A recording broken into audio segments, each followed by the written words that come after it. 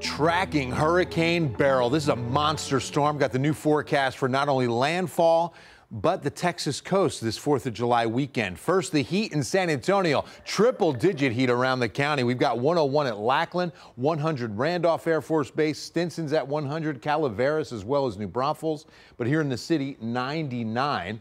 Out to the west for a 104 in Del Rio this afternoon. But when you factor in humidity, it feels like 100 out there west of San Antonio, 103 at Eagle Pass. It feels like 100 in the city and 103 at New Braunfels. So if you're heading out this evening, winds are picking up just a bit. Temperatures will stay in the 90s through the 9 o'clock hour.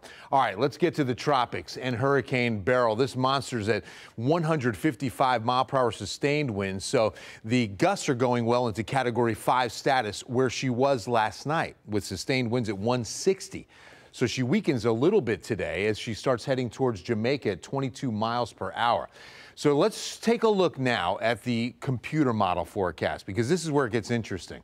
We're expecting a Yucatan Peninsula landfall about midnight Friday, and then emerging back out over the open waters of the Gulf Saturday. So look at the handful, in fact, a little bit better than a handful of models that are taking it into the Texas coast into probably Monday. And so this landfall prediction, pretty interesting.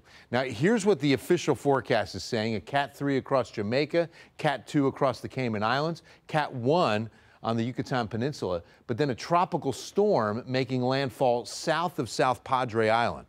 So going with this official forecast, here's what we're thinking for 4th of July weekend at Port Aransas, Rockport, Copano Bay, and Corpus Christi. Mostly sunny Thursday, Friday, beautiful weather.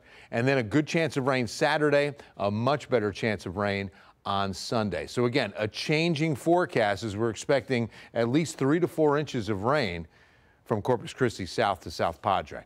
All right, 14-day forecast time. We start with the first 7, and we're hovering around 100 through Friday the 5th.